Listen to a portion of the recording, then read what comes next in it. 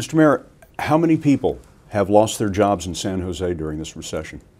Well, we're in a second dip of two recessions, really. We lost a couple 100,000 jobs when the internet boom went bust back in 01, 2, and 3. And we started climbing out for a few years, and now we lost another 75,000 jobs. So we're really down about 150,000 jobs from what we were at the peak in 01. So that's a lot of people that are still out of work. What has this persistent unemployment meant to the city? We have this increasing gap between the needs of the people of our city and our ability to deliver services to help them. What can you not do that you used to do for the citizens here? Unfortunately, due to ever-rising costs of our employees, we have 1,000 less people working, delivering services to the people of San Jose than we had a decade ago. Where have you made the cuts?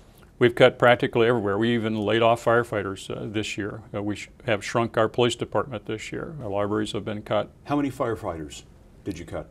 We laid off 49 firefighters, and we cut some additional positions beyond that. So we have about 80 less firefighters than we had a year ago.